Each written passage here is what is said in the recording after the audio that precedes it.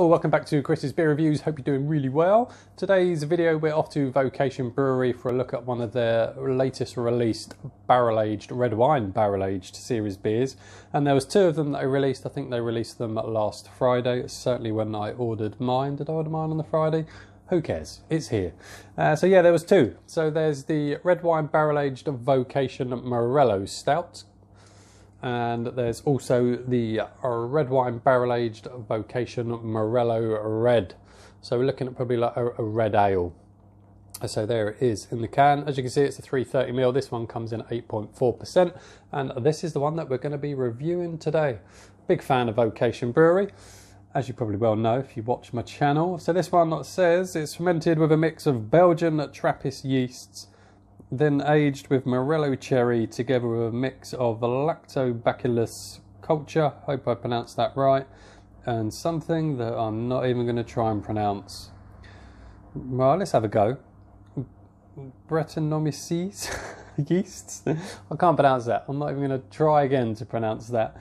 It's matured in French red wine barrels, obviously, for 18 months. Expect deep bitter notes and a sharp cherry finish. So yeah, there it is. So only recently released. I think this was £6.50 for the can, and I believe from looking at the website earlier, I think the stout's already sold out, but I think the Morello Red is still on there. So let's crack it open. Let's stop waffling. Let's start drinking. Let's get her in a glass. So I've got a nice Vocation glass to put her in. So I think there's the fact that it's brewed with Belgian Trappist. Belgian Trappist, what did I say? Belgian Trappist yeast. Yeah, my mind went blank then. Belgian Trappist yeast and cherry. I think it's certainly going to be like a Belgian or a Flemish red ale, as I'd imagine the route they're going down with that. So let's put that on the glass so you can see it. Yeah, nice head on there. The light in here is really, really rubbish. So to me, it looks very dark with that one finger head that is going to start fizzling away. It looks really, really dark, but I've got a sneaky feeling in the light there's probably some reddy hues to that. I'm going to have to move it out the camera shot to hold it up to the light. Yeah, the light in here is dreadful. There is a very, very slight reddiness around the bottom that you're probably not going to be able to see, which is a shame, but it is there. So yeah, that head's going. So let's see how she sniffs. Oh, God, that smells good.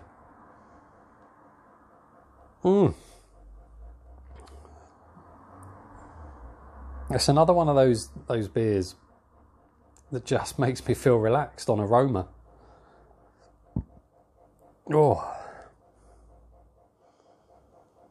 it's got a lovely deep soothing cherry to it. And red wine, it's really got that red wine aroma to it. And I like a red wine. I haven't had a red wine for ages, but I do enjoy a good quality red wine. And that just reminds me of a good quality red wine. It's almost prune-like. And you're getting a bit of the booziness to it as well. It's got the sort of dark fruits sort of aroma going on.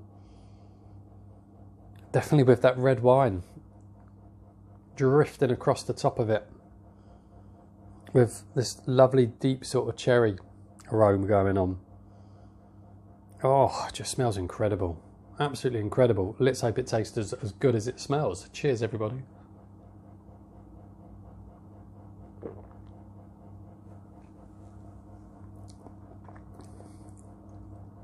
Oh.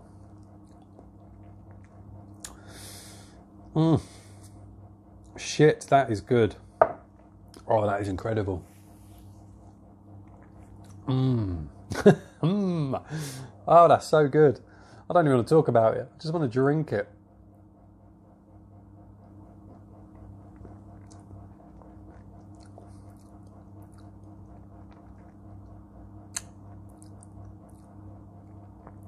That's a very, very well constructed beer. The cherry's tart.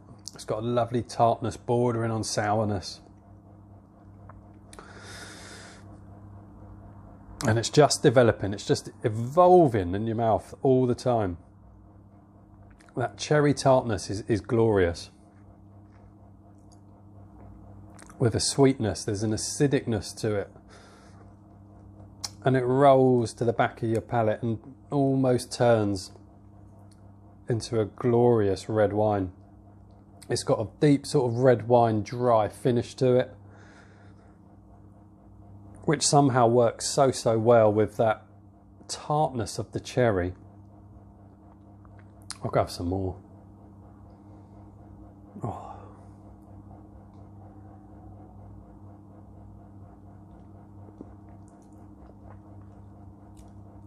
It's got a lovely, well balanced carbonation to it.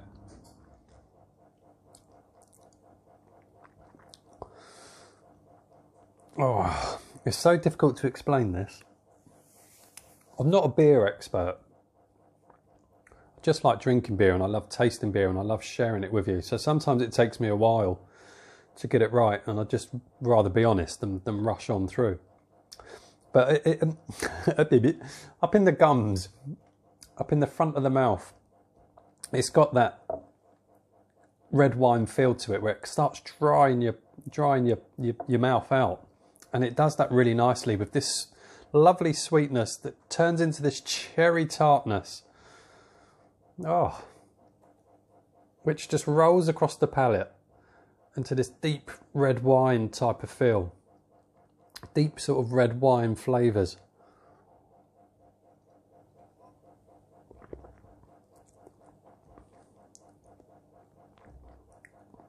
And it's got this lovely, lovely acidiness to it, acidicness to it, and not in a bad way. It's glorious, that sort of acidic feel mixing with the red wine and mixing with that glorious tart, almost sour cherry. It's just bloody incredible.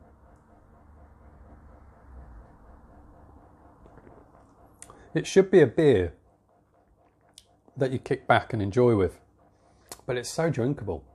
It's so moreish. The 8.4%, I got a bit of booziness on the aroma, but you don't get it on the taste whatsoever. It just isn't there on the taste.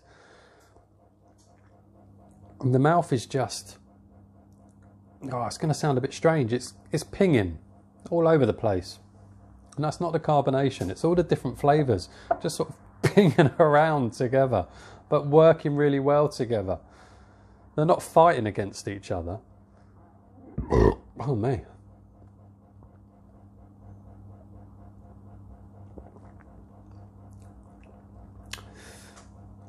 There is a however to this. It won't affect me. But if you don't like red wine, you might just struggle with this. Because you're getting the red wine. There is a not smoked. There is a woodiness, a very slight woodiness coming through now, which is probably from the barrels. It's been in barrels for 18 months. That's coming through now. And they do just ping around. It all just pings around in your mouth and then starts drying your mouth out like a red wine does. Which probably makes you keep going back for more.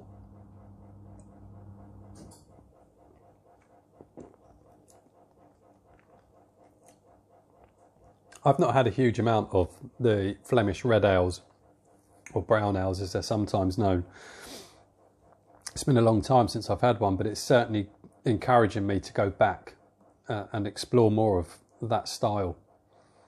Or a Flanders ale, I think they're known as well. It's been a long time, and this is a bit of a throw towards those. It's incredible. It really is incredible.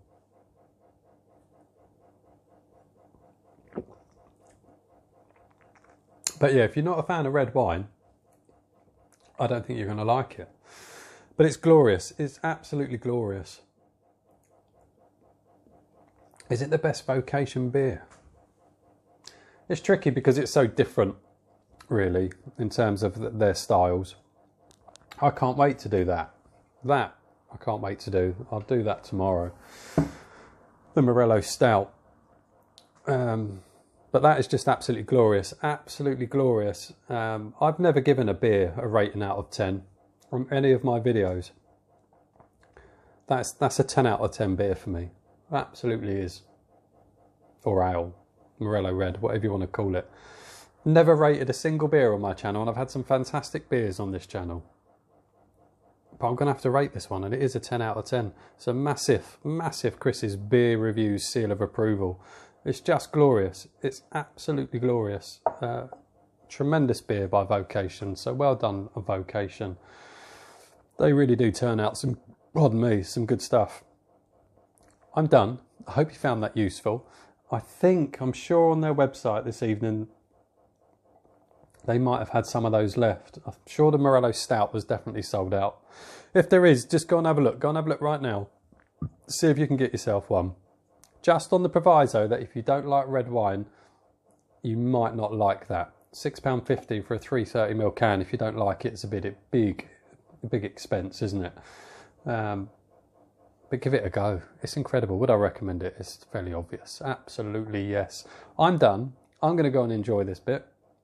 And that's me done. Hope you liked the video. If you did, give it a like. And I will see you on the next one. Take care, everybody. Bye now.